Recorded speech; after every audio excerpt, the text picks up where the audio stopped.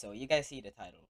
What happened if you unlock Phoenix V2, then you go and remove Phoenix V2 to eat another fruit? Is it gonna stay, or is it going to reset to V1? So we're gonna find out. I have no idea. It could be either or. So I'm gonna reset my fruit, eat another fruit, and I'm gonna eat Phoenix again and see if I'm gonna keep it or I'm gonna lose it. So let's go. Alright, there.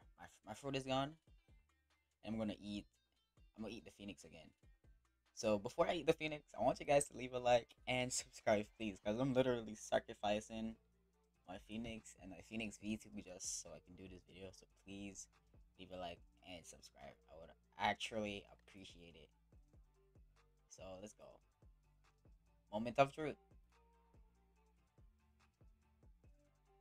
So I eat another Phoenix, and oh yeah, we keep it. We keep it. We keep it. So if you unlock it once, you're gonna keep it. So that's good. That's good. That's good. That's good. But I only got one problem with the Phoenix. Like it's all good and it's pretty good. It's a pretty good fruit, but like the design, it's the best like ability design fruit in the game, and it's the best model. Well, not best model, but like best like effects. But just the speed on, I only got a problem with the speed and the damage, pretty much. Just the speed on the damage is terrible. So please subscribe and like, turn on the notifications. You're gonna miss any videos like this because I've just been trying to help, man. So I'm gonna see you guys in my next video.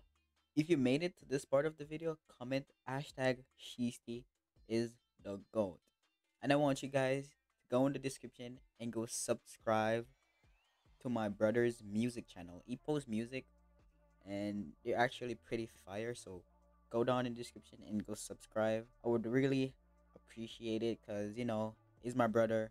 We all trying to grow. So please go subscribe. Check his stuff out. And yeah, that's all I got to say, man. Appreciate you guys. Peace out.